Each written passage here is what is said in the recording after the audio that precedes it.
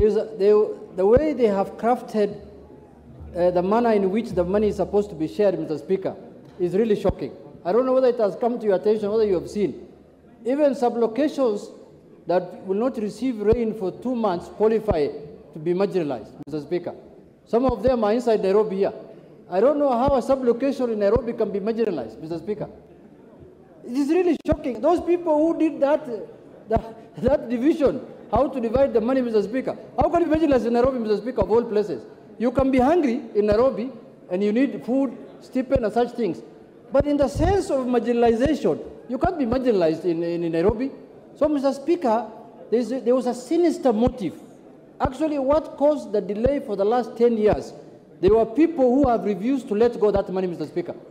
And they know themselves. I don't need to mention names on the floor of the House.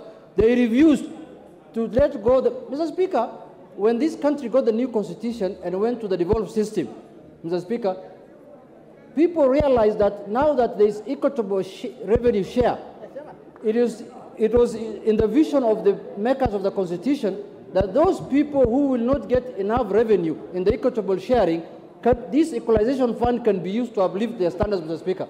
It was an intervention fund. It was not an entitled fund. Now people are turning it to a fund that is entitled to everyone. Mr. Speaker, I just want to put on record that the way it was being done was wrong, and the House must look at it this time fresh, Mr. Speaker. And then the people who deserve it must get it, Mr. Speaker. I'm told even Githunguri has been listed as a marginalized place. There's nothing like that. Order, honorable members. We rarely open a message from the other House for debate, and we'll leave it there. The bill is listed for first reading. It will come for second reading shortly. And those of you with strong views on the issue,